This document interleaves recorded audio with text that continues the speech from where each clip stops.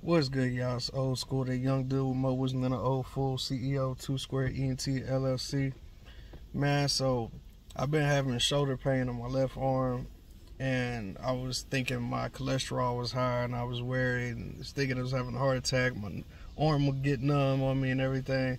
So I went to the emergency room, and I had them do an x-ray and a CAT scan. And then I set up a doctor appointment, and I had another x-ray done. And I had some blood work done, and so I got my results right. So everything turned out good. Oh, nothing showed up on the x-rays, by the way, but everything turned out good. Cholesterol I was really worried about is good. My kidneys is good, which I was really worried about because I drank so much one time my eyes turned yellow, but my kidneys is good, thank God. Everything is good except for I'm pre-diabetes, and so that's not good. So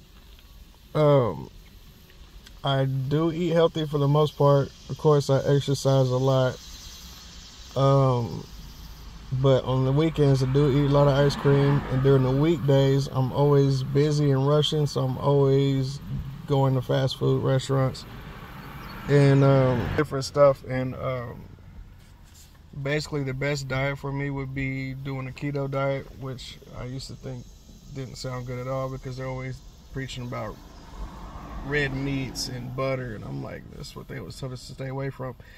But so basically it's deeper than that. So keto is basically low carbohydrates, staying away from things that break down or turn into sugar. So I went to Panera, and I was looking at different things I can get, and I was listening to this doctor. He was saying not all fruits and vegetables is good for a keto diet because, of course, a lot of it breaks down into sugar. So you have to watch everything, I guess. And so this is all new to me. I guess what I'm going to get is one of them sugar meters and just start checking different things. And as I figure things out, I'll let y'all know. But one thing I did get, and this has got a little bit more sugar than what I thought. So I got this strawberry chicken salad. I don't know about all these other fruits in here. I know berries is supposed to be good for antioxidants, but you really just got to research everything. You can't be lazy about your health because that scared me. But I am glad that it's just pre-diabetes, so I can turn it back. And then I'm glad my, cholesterol is good and my kidneys is good. That's one thing I was really worried about. But everything checks out except for the diabetes part. So definitely gonna be paying more attention to what I eat. And also they were talking about, what's the word? I can't even think of the word. Intermediate fasting, basically being more strict when it comes to what time you eat. And I know I could stand to fast myself. I got that whole dad bod going.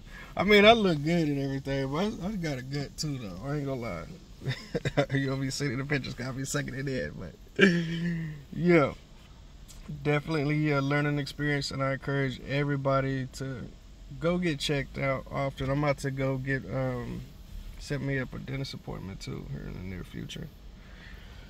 But yeah, definitely glad my shoulder's hurting, so I could find this out ahead of time and try to stop it. And that's what all getting checked is about, trying to stop things before they get too bad. You don't want to try to deal with something at the last minute. You want to get a head start. So yeah, man, I just wanted to share that with y'all. Hope y'all have a beautiful, blessed day and you're prosperous and prolific in all your ways. Peace.